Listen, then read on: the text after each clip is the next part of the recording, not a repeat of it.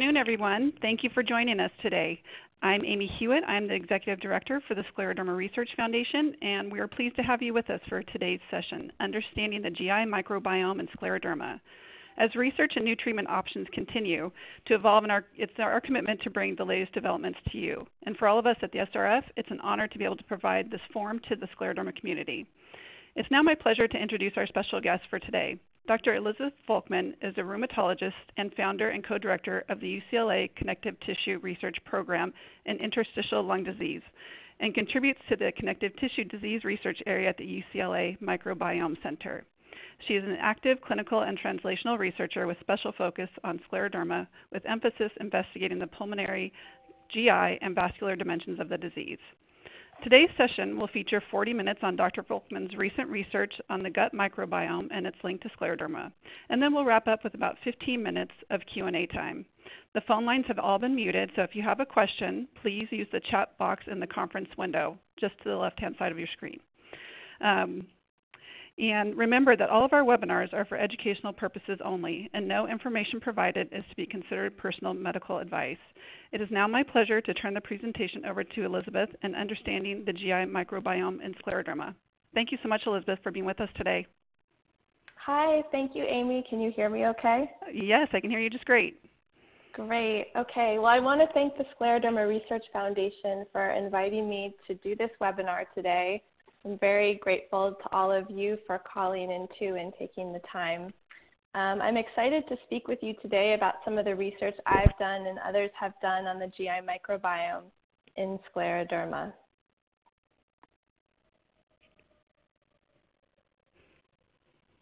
I'm just advancing. Okay, here we go. And I have no disclosures for this research that I do, so no conflicts of interest.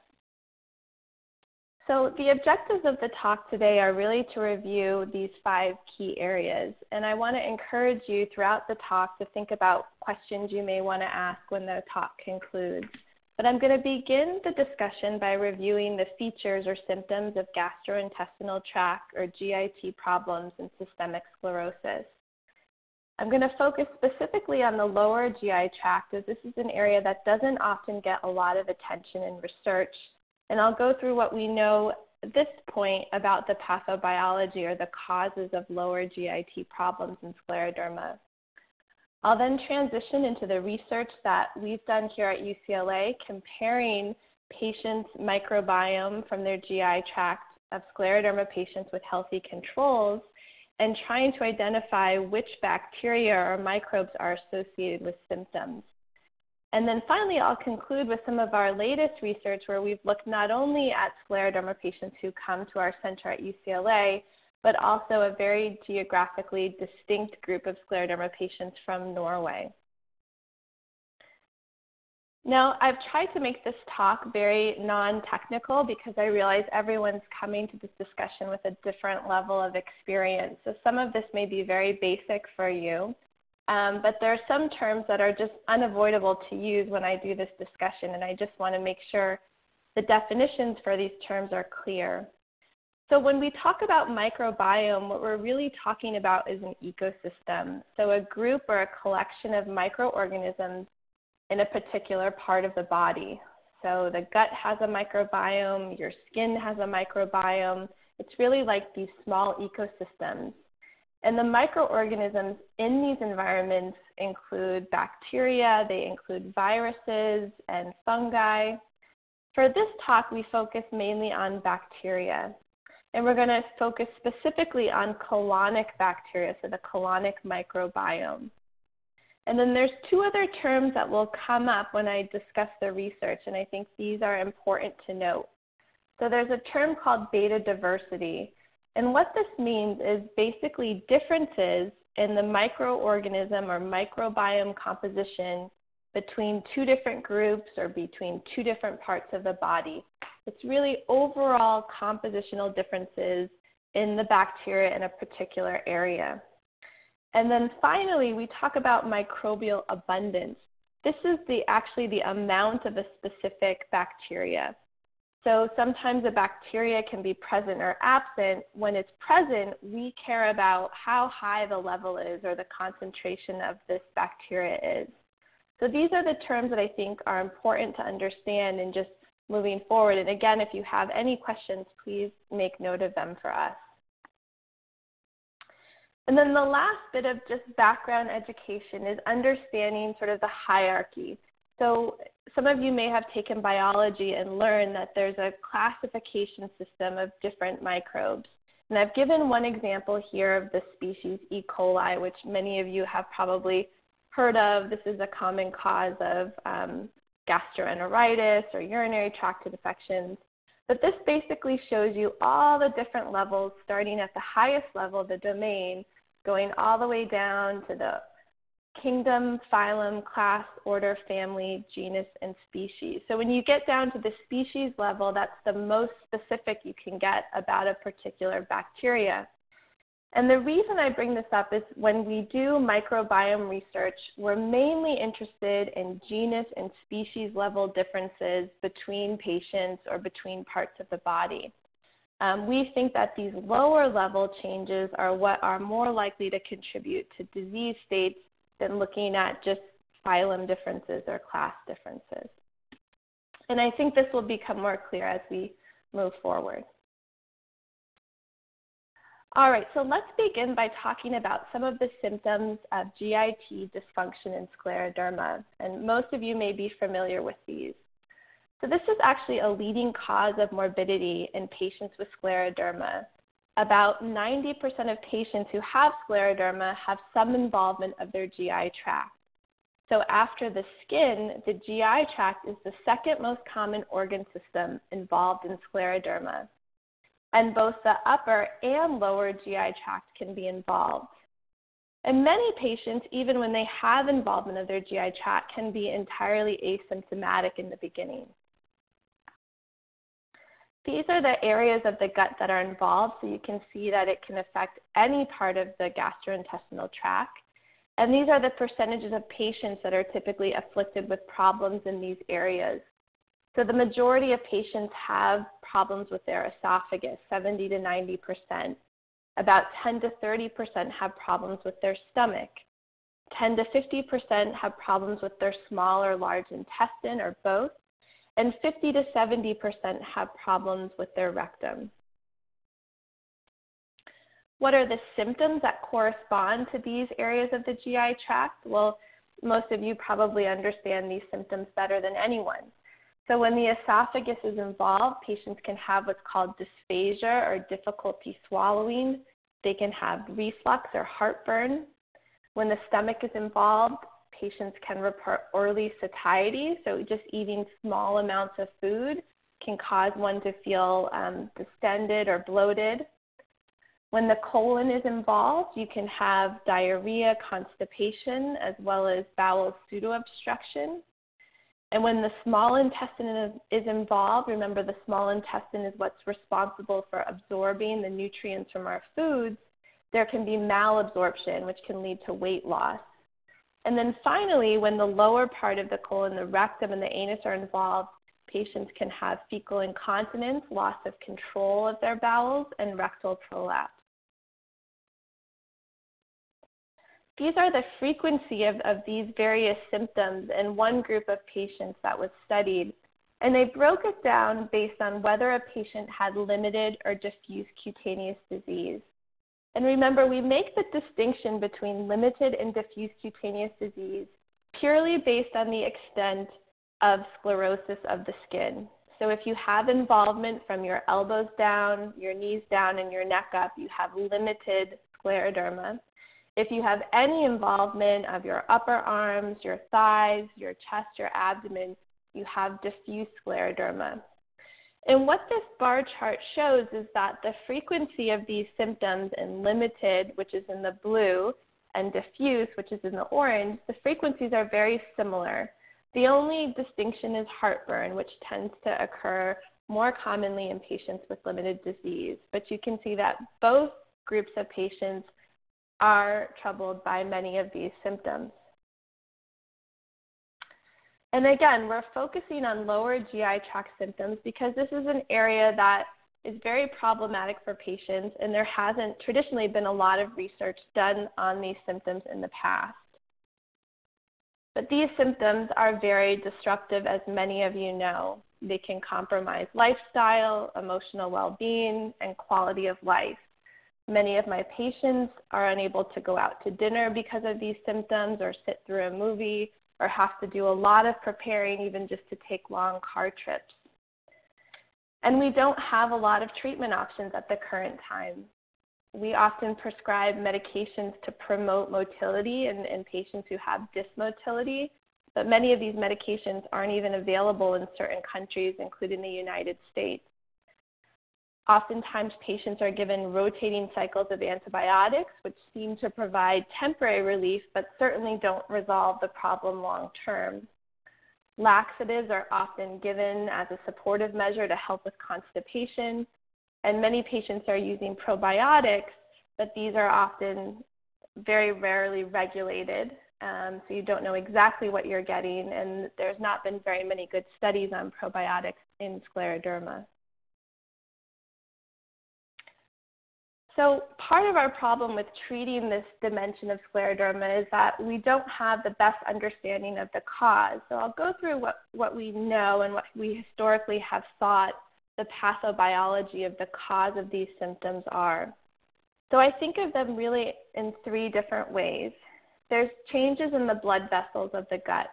And many of you have experienced problems with changes in your blood vessels in other parts of your body, like Raynaud's phenomenon.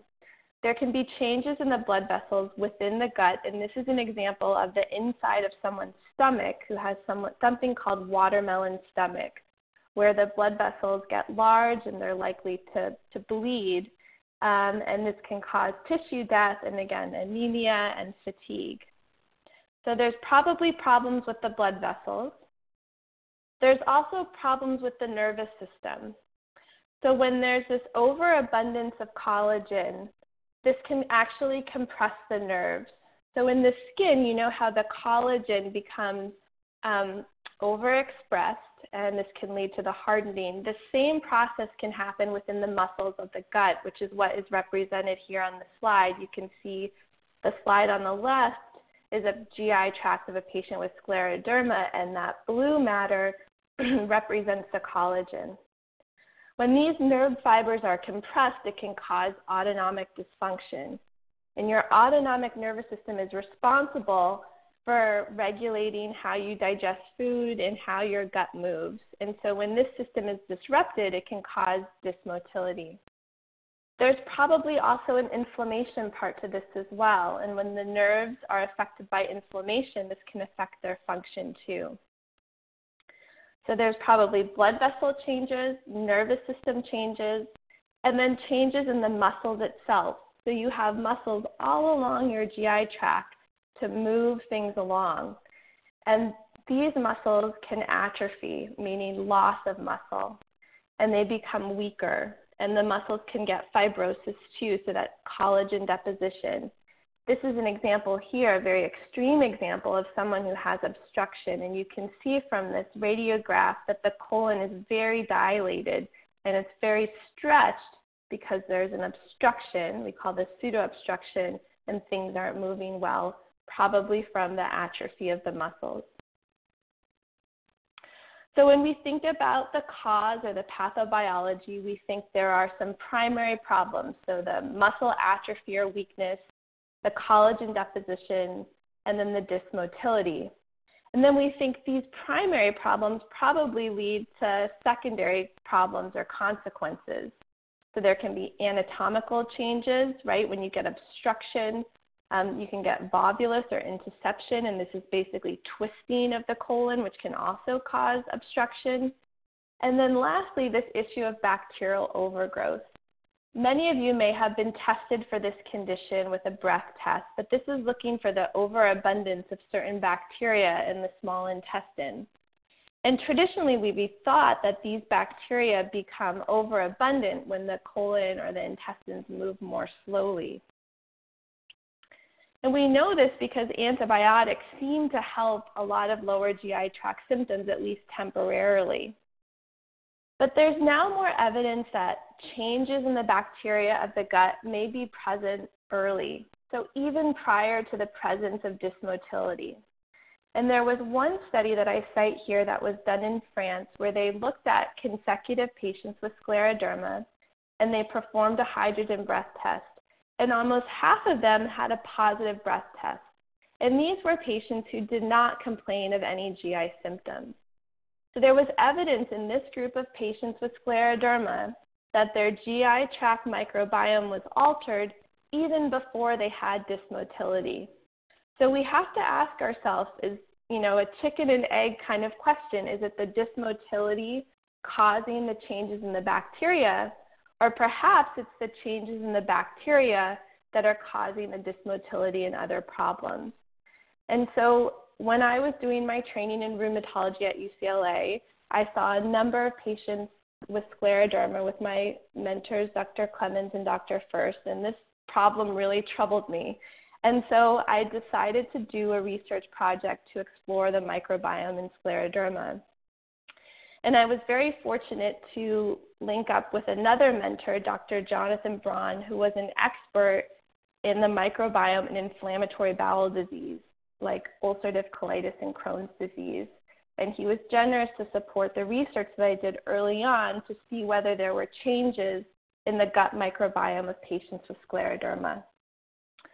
So we designed a study, and the objectives of this study were to compare the colonic microbial composition of scleroderma patients versus healthy patients, and to determine whether any of the bacteria, and again we're looking at genus level bacteria or genera, if any of them were specifically associated with symptoms, because these may be potential therapeutic targets.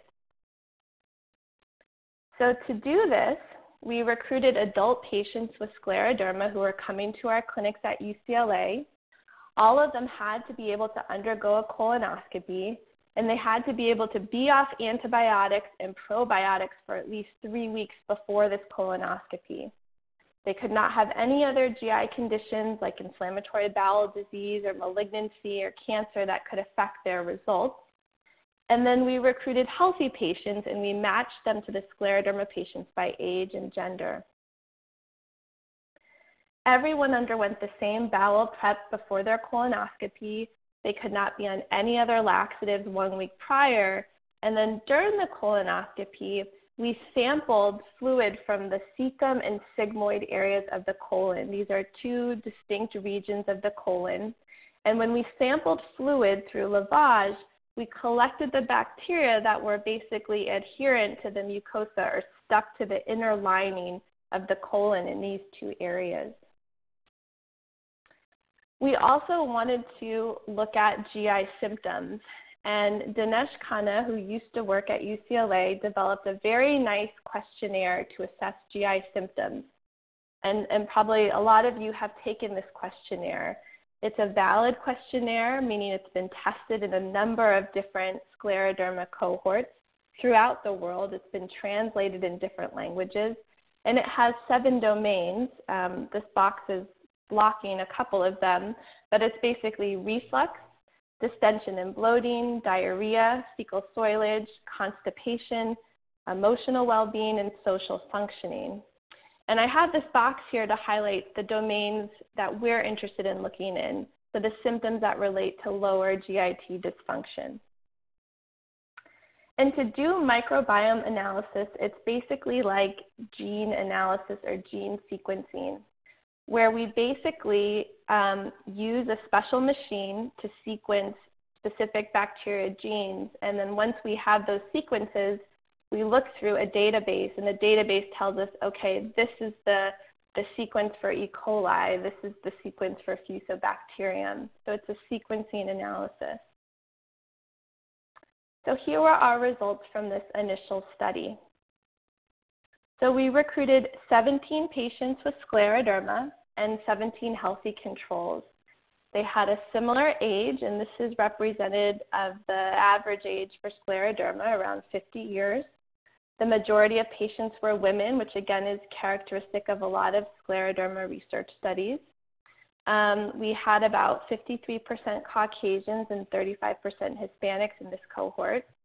35% had diffuse cutaneous disease, and the median disease duration was about 6.6 years.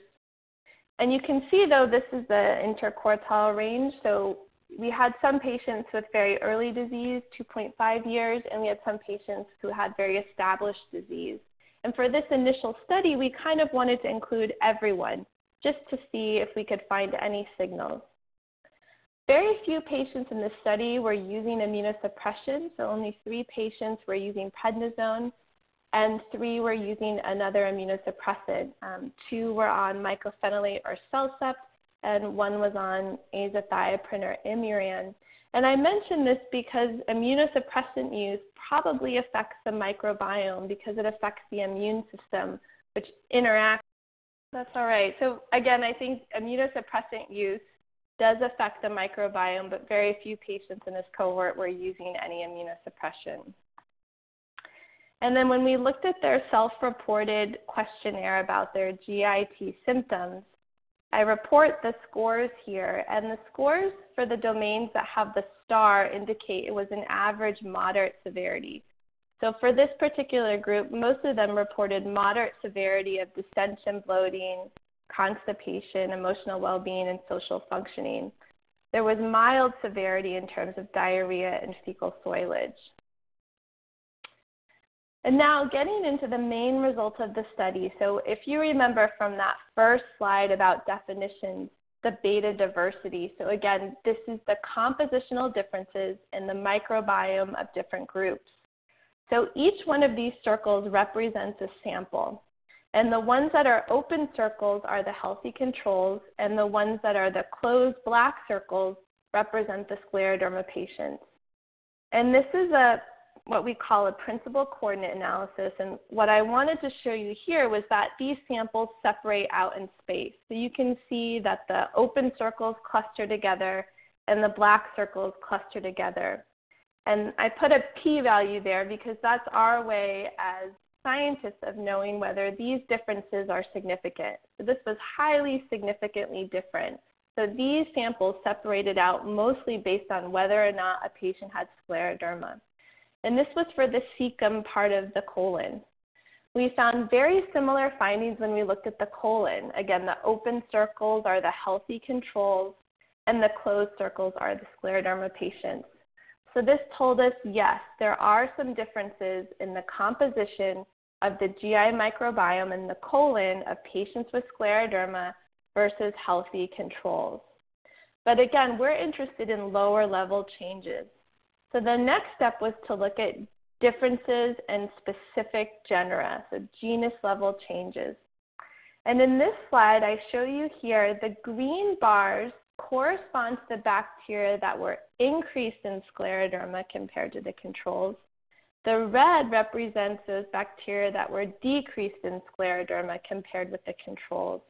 And I've highlighted a few here. So if you look at the ones that are circled in that violet color, the Reichenella, Clostridium, and Faecalibacterium, these are what we consider commensal organisms. So organisms that we think are healthy for the gut and they protect against inflammation and disease. And these were lower in scleroderma compared with the healthy patients. Conversely, the ones that I've highlighted in yellow, Fusobacterium, Erwinia, and Trabzuciella, these are ones that are considered pathobiont. So we think they're more invasive and they've been more associated with disease state in scleroderma. I've also put some yellow areas just to highlight that Lactobacillus and Bifidobacterium were actually higher in the scleroderma patients compared with the controls. And this was a surprising finding to us. Many of you who may take probiotics know most probiotics are comprised of either Lactobacillus or Bifidobacterium. These were actually higher in the scleroderma patients. And again, very few of these patients had been taking probiotics, and none of them were taking them before we collected this sample. So this was surprising to us. So this was for the cecum, but we found very similar findings in the sigmoid. so lower levels of the commensal organisms like Reichionella, Fusilibacterium, higher levels of pathobiont organisms such as Fusobacterium or Winium. And again, we saw those higher levels of Lactobacillus and Bifidobacterium. And since we did this study, we've now found in 3 other cohorts that the Lactobacillus is higher in Scleroderma. So we found it in another UCLA study, in a Norwegian cohort, as well as in a Swedish cohort. In addition, we wanted to know which bacteria were higher in patients who had more symptoms. So the Fusobacterium and Actinobacillus were actually higher in patients with increased GI symptoms, and the Bacteroides, Candidatus, and Clostridium were actually higher in patients who had decreased symptoms. So taken together, we found that the Scleroderma disease state was associated with compositional differences. And these were characterized by increase in gamma proteobacteria, increased Fusobacterium, increased Prevotella, as well as decreased Bacteroides, decreased Clostridium, and decreased Fusilibacterium. And I put a star by the ones that were also associated with symptoms. So patients with more symptoms had higher levels of Fusobacterium. Patients with lower symptoms had higher levels of Bacteroides and Clostridium. So to conclude, we discovered that the Scleroderma disease state was associated with a distinct colonic microbial consortium. And this was characterized by increased pathobiont genera and decreased healthy beneficial commensal genera. And one interesting thing was that we found these differences sort of overlapped with what we see in Crohn's disease. And Crohn's disease is another autoimmune disease, and what's interesting is that, like Scleroderma, it not only has an inflammation part to it, but it also has fibrosis. So a lot of other autoimmune diseases, and some of you may have other autoimmune diseases or overlap syndromes with lupus or rheumatoid arthritis. These are autoimmune diseases that are mostly characterized by inflammation. They don't have fibrosis. But Crohn's disease is unique, and it's unique like Scleroderma is in that it not only has the inflammation, but it also has fibrosis. So then I want to get into some of the more recent research we've done, and this is looking at Scleroderma patients from 2 different geographic cohorts. And it's important to do this because we want to make sure that we're not just looking at one population of Scleroderma patients, but we explore all different populations. And so I formed a collaboration with Dr. Anna Maria Hoffman-Vold, who's a Scleroderma expert at Oslo University Hospital in Norway. And she came to UCLA to work with me during 2015 and 2016 to do more research on the microbiome. And she actually collected a lot of samples in Norway and then had them shipped to UCLA where we did all of the analysis. So our objective for this study was to, again, compare GI microbial composition of Scleroderma patients to controls, but using 2 different cohorts. And we also wanted to look at stool samples. So if you remember for that first study, we looked at the colonoscopy samples from the lavage. And I have to tell you, most of my patients were not very excited about doing elective colonoscopies for obvious reasons. So the stool sampling is just a much more feasible approach. We also, again, wanted to determine whether certain bacteria were associated with symptoms. We again recruited patients from the clinics at UCLA and Oslo University Hospital. These were all adults. Again, even before they did their stool collection, they had to be off antibiotics and probiotics, and they couldn't have any other GI conditions. And then we matched these to healthy controls in a 1-to-1 ratio. The patient collected the stool specimen at home and then froze it immediately. And then when they were ready to come to their clinic appointment, they transferred it on ice. So here were the characteristics. So we actually sampled from the same 17 UCLA patients, and we also had 17 Norwegian patients. The Norwegian patients were slightly older, had slightly less women, and there were some racial differences. Obviously, in Norway, the population is more homogeneous. They're almost all Viking genetically, so there was that difference.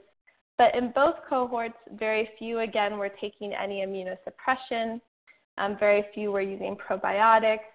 And a large majority in the UCLA cohorts were using proton pump inhibitors, things like omeprazole to help with reflux, 29% in the Oslo cohort. When we looked at GI symptoms, these two different groups of scleroderma patients were also well matched in terms of their severity of GI symptoms. So again, those scores that have the star, these indicate moderate severity, and the ones with the cross were none to mild. So for distension and bloating, constipation, emotional well-being, these were moderate severity for both groups, whereas diarrhea, fecal soilage were none to mild severity for both groups. And then other characteristics of these patients that I think is notable to point out, a lot of you have heard of the ANA test, the anti-nuclear antibody test.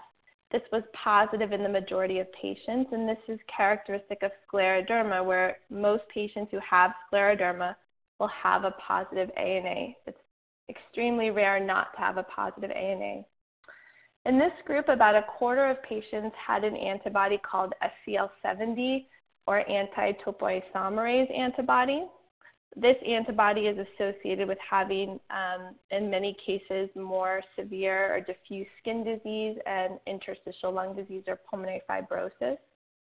About a half in each group had the anti-centromere antibody. This is an antibody that's often associated with the future development of pulmonary hypertension. And then a similar percentage had diffuse cutaneous disease. And the median disease duration was similar in both groups, with again a range because we were trying to look at all comers for this initial study. The one large distinction, though, between these two groups that I want to point out is that more patients in the UCLA cohort had pulmonary fibrosis or interstitial lung disease on their CT scan. And this may be related to the fact that a lot of these were my patients, and I see a lot of patients with pulmonary fibrosis. Now, going back to the beta diversity, again, this is looking at compositional differences. And you can see the open circles on the left. These are the UCLA samples. The stars are the Oslo samples. And then the closed circles are the controls. So on this principal coordinate analysis, these three groups are separating out. And when we looked at, okay, what is the difference? Is there a significant difference between the scleroderma patients from Oslo and the healthy controls? Yes, the p-value was very low. And then when we looked, is there a difference between the control patients and the UCLA patients? Yes, it was actually even a bigger difference. The p-value was even lower and the r-squared was higher.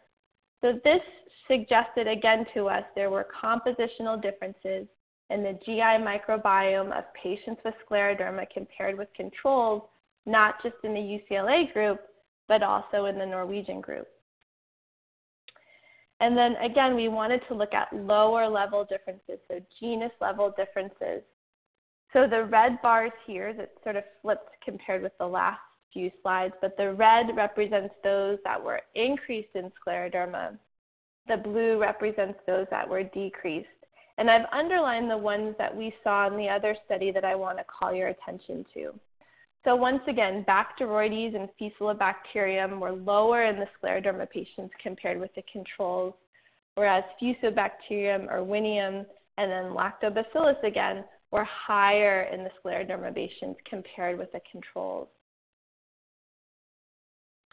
When we looked at the Norwegian group, we found some similar findings. So like our other study, Bacteroides, Clostridium were actually lower in the scleroderma patients compared with the controls, whereas Lactobacillus was again higher in scleroderma. And then we wanted to relate the GI symptoms to specific bacteria. And we found that patients who had higher levels of Clostridium had decreased distension and bloating symptoms, as well as decreased overall GI symptoms. Glaudia abundance was also associated with decreased symptom score, and then Prevotella actually was associated with increased distension and bloating and increased diarrhea. So how do we interpret these findings? Well, we again demonstrated distinct microbial compositional differences between the scleroderma patients and the healthy controls, so that beta diversity. But we appreciated the most extreme differences between the scleroderma patients in UCLA to the healthy controls, and less extreme differences between the scleroderma patients from Norway and the healthy controls. And there may be several explanations for this difference. One possibility, as I pointed out, more patients in the UCLA cohort had pulmonary fibrosis or interstitial lung disease, so they may have been more ill. There could be genetic differences. Again, the majority of the patients that were examined in Norway were Caucasian. Also, their diet probably plays a role too in terms of differences in dietary intake in the Norwegian cohort versus the UCLA cohort. But to summarize, we found specific genus level differences. So increased Fusobacterium, increased Akkermansia, increased Ruminococcus, increased Lactobacillus, and I've starred here the ones that were also observed in our prior study, then decreased Bacteroides and decreased Fusilibacterium. So to conclude, this study demonstrated now in 2 different scleroderma populations that there are increased pathobiont genera, so bacteria that we think are invasive and may cause inflammation, decreased beneficial commensal genera that may actually help the immune system and protect against inflammation, and that many of the findings were consistent with our prior study where we looked at the colonoscopy lavage samples. And these disease-associated organisms and potentially the products of these bacteria, so their metabolic products, offer potential targets for intervention for either increasing the levels of the organisms that were depleted that may be related to symptoms, or somehow selectively decreasing the levels of the ones that were high and were associated with increased symptoms. So I just want to again review the objectives, and again I hope you have a lot of good questions at the end of this talk, but we began by reviewing the features of gastrointestinal problems in scleroderma, and what I want to emphasize from that learning point is that any part of the GI tract can be involved, and the majority of patients have GI tract symptoms at some point during the course of their scleroderma.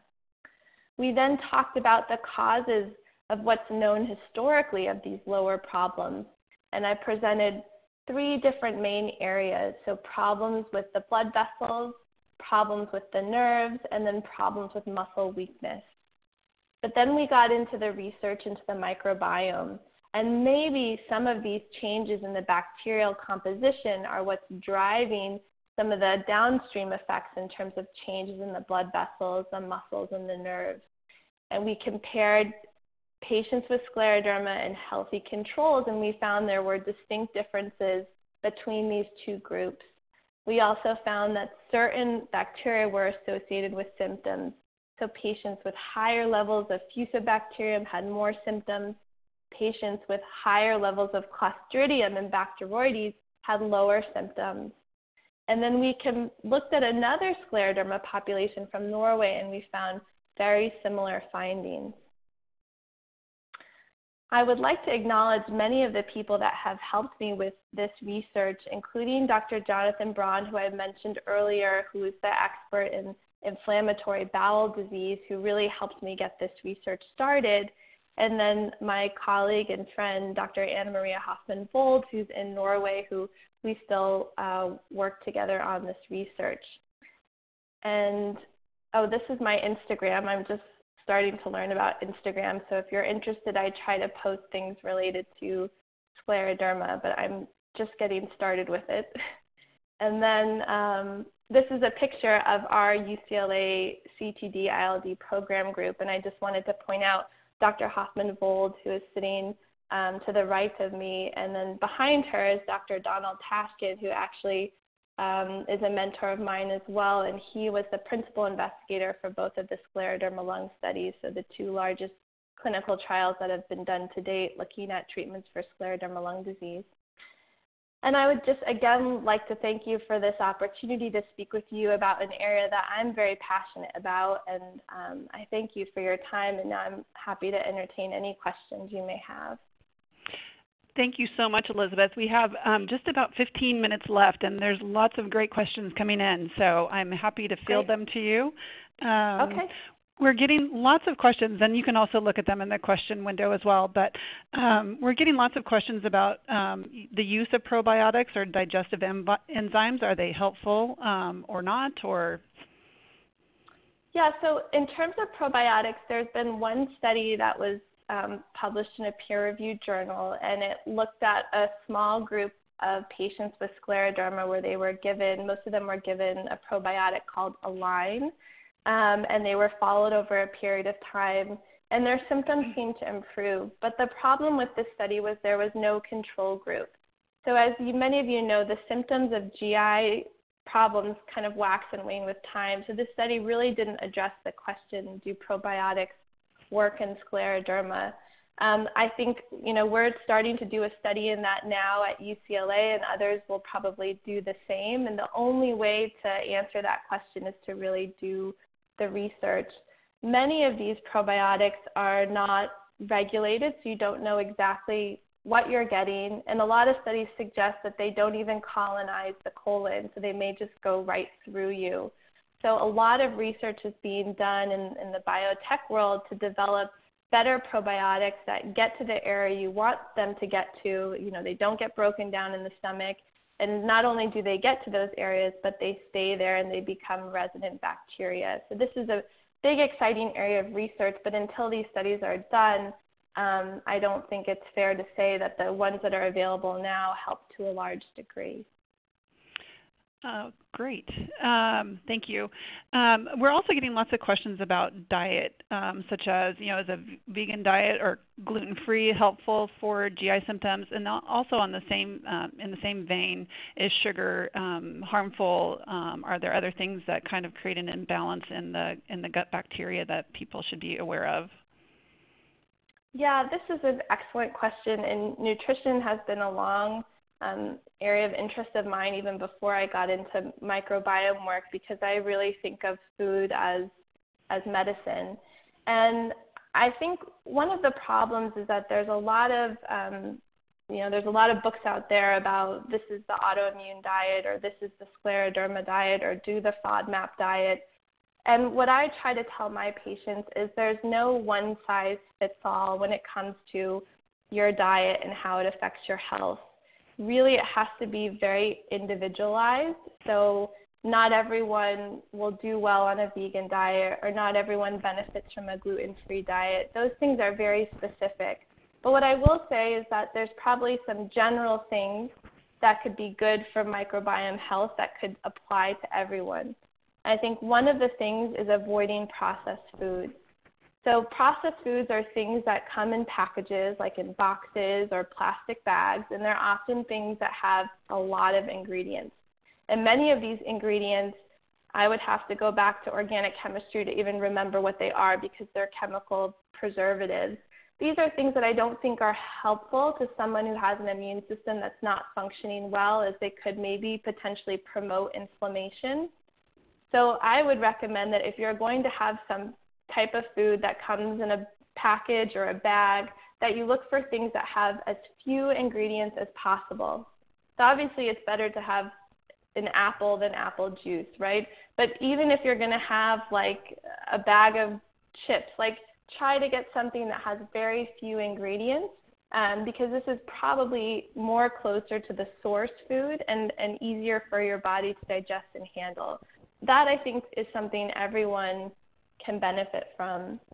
I also think that trying to eat organic food may be helpful. Again, there aren't studies on this in scleroderma. This is a personal opinion. And obviously, eating organic food is not always feasible to everyone. But again, this limits your exposure to chemicals and pesticides, which could really weaken an immune system that's already not functioning properly. And then I think the sugar question is a really good one. A number of studies have found that, the sugars that you have in soft drinks like Coca-Cola, these do cause an overabundance of certain bacterial species. So I would avoid eating things that have a lot of added sugars. Natural sugars that come in certain fruits are fine, but things that have a lot of added sugar probably do cause certain bacteria that love those sugars to overproliferate. So those would be like the three things, if you could remember, would be try not to eat something that has too many ingredients in it. If you can, try to eat organic where possible, and then limit things that have added sugar.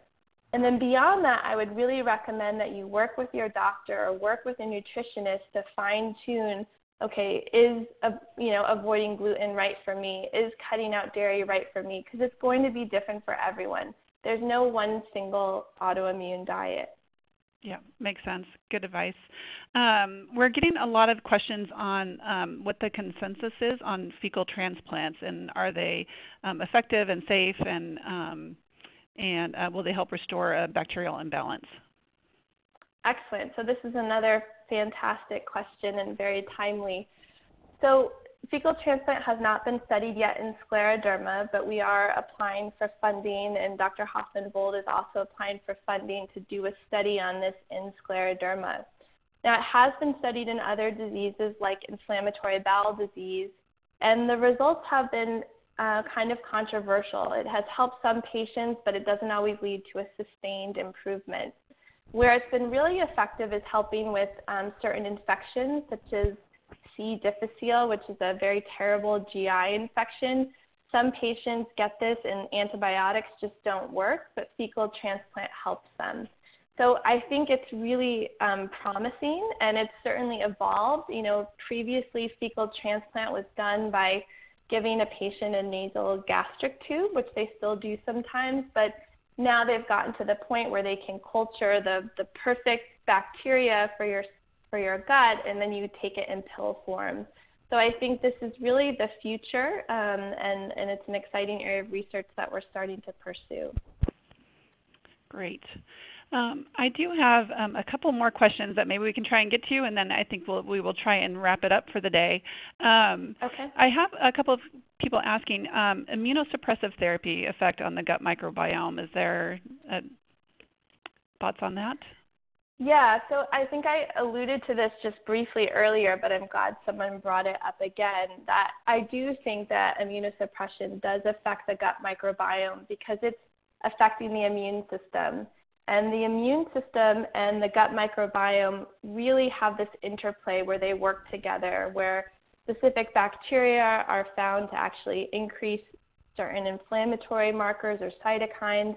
So suppressing the immune system likely does have an effect. Now, what that effect is in terms of specific bacteria, we don't know. And we are doing a larger study now at UCLA to collect more samples. We had so few patients in our initial studies on immunosuppression, we couldn't really adequately answer that question. But with a larger group of patients, we'll be able to see, do these patients who are taking CellCept or taking Imuran, do these patients have differences in their microbiome that may be explained by their medications more than even their disease? Okay, great. Let's see, one more question. Somebody's asking if you have looked further into a condition called leaky gut or intestinal permeability as a co-condition to poor microbiome diversity. Is there a correlation there, or? Yeah, so leaky gut syndrome is what's thought when bacteria are thought to translocate or kind of go across the bowel wall and then get into your circulation and cause inflammation. And no one has studied that in scleroderma per se, but I think that the effects of this, in terms of inflammation seen in other parts of the body that may derived from a gut origin, I think this absolutely happens in scleroderma. And for a lot of autoimmune diseases, in fact, rheumatoid arthritis, there's more and more research that changes in the gut may be what's precipitating or triggering these the inflammation that occurs elsewhere in your joints or in your lungs. Got it. I know that we have so many questions, Elizabeth. I'm not sure if you're seeing any of the other ones that I'm seeing too, but if we may have time for just one more if you want to try and get to it. If not, we can wrap up for the day. Yeah, I'm happy to take one more question. Okay, let's see. A question regarding use of Relistor injections to promote bowel movements. Is that, are you familiar with that? Yeah, I think that's being done more experimentally. So it looks like, I'm just reading the question, and it looks like that has helped this particular participant. So I thank you for that, and hopefully we can study that in a bigger fashion. I see another question about prebiotic fibers in addition to probiotics, and I think that this is another important consideration. So prebiotics are substances that actually the healthy commensal bacteria, they feed off of these and can proliferate more. So it promotes your own growth of bacteria that are thought to help you. And there are supplements that are prebiotic, so inulin is one of them, and inulin is a supplement. I like to get things more naturally, so I would try to eat foods that naturally have inulin in it, and these are things like artichoke and asparagus. So prebiotics are also important. And then I guess maybe the last question someone asked was about the low FODMAP diet. I don't know how many of you are familiar with this, but this has become very popular, and this is a diet where you're basically eating foods that are low in roughage because it's thought that when you have a gut that moves more slowly, if you're eating a lot of these foods with roughage, so things like fruits that are pitted, that these actually can stick around in the gut too long and ferment. And I would be really cautious with following a FODMAP diet to the T, because if you look at the list of foods on the FODMAP diet restriction list, it's very long, and I think it's more important to not just eliminate that food, but think about how you combine foods. So this may be beyond the scope of this talk, but if you're eating like a FODMAP food, like a certain fruit, with something that's digested more slowly, like a fat, you may run into problems because your gut's going to slow down when it tries to digest that fat, and then the fruit sticks around longer. But if you're eating the fruit just alone, you may do okay. So it's a little bit more complicated than that, so I don't advise a strict FODMAP diet. I think looking at that list is important because patients can maybe try one of these things on its own and see, okay, did eating this peach bother me today? And for themselves. I think it's good as like a guideline, but I don't think you should just automatically eliminate all these foods on the FODMAP diet because you could be missing out on a lot of good vitamins and minerals. And just one last question on the same kind of idea. Is fiber beneficial for? So that's another area that's very dependent on the patient and whether they have more constipation or more diarrhea, and how the fiber is given. So that's definitely a question to like work with a doctor on because it's so specific for a particular patient. But it's an excellent question. Yeah. Okay. Well, I think we've gotten to as many questions as we could. I see another one about fermented foods, and I've seen a few questions along that front, but it sounds like it's what you're suggesting is that it's unique for each patient, and they should consult their physician. Yeah, and I think just with the foods that can ferment, like eating them, trying to eat them alone if you're going to eat them versus combining them with something like a fat or a protein where the gut slows down naturally to try to break it down. If you combine those foods, you may run into trouble. But if you eat it just on its own, or you eat it like if it's a vegetable, if you eat it cooked well, you may do okay. Okay. Well, I thank you so much again, Elizabeth, for your time. I know all the preparation time that you put into this, and then the hour that you spend with us is really beneficial for the patient community. And I'm so grateful that we could provide this update for everybody. Just a couple of notes before we get going. I want to remind everyone that we've got 2 more sessions coming up. One in November. It's an update on hand surgery for systemic sclerosis, led by Dr. James Chang at Stanford. That'll be on November 13th. And then December 15th, we'll have a session led by Julie Paik at Hopkins about skeletal myopathy and systemic sclerosis. So I think we're going to have to wrap it up for today. Thank you again so much, Elizabeth. We really appreciate it. And just a reminder to everybody, all of our webinars are available on demand at srfcure.org, or you can also find them on our YouTube channel. And then, as always, we welcome your feedback. So when you close the webinar window, if you could just take a few minutes to complete the short survey, we always appreciate your input and want to make sure that we're providing these sessions that are informative and important on topics that are important to you. And then, as always, please remember that we depend on your support for our continued investment in the most promising research. So for more information, you can visit us at srfcure.org or call our offices at 1-800-441-CURE. That's 1-800-441-2873 to support our research program. And thanks again for sharing time with us today. We look forward to our next sessions. And in the meantime, please follow us on Facebook, Twitter, or Instagram. Anything else you want to add, Elizabeth, before we wrap up for today? No, thank you very much. Oh, no, thank you. Again, just really appreciate your time and your commitment to the community. It's really wonderful. All right? Thank you. Take care. Talk to you soon. Okay. Thank you, everybody. Bye.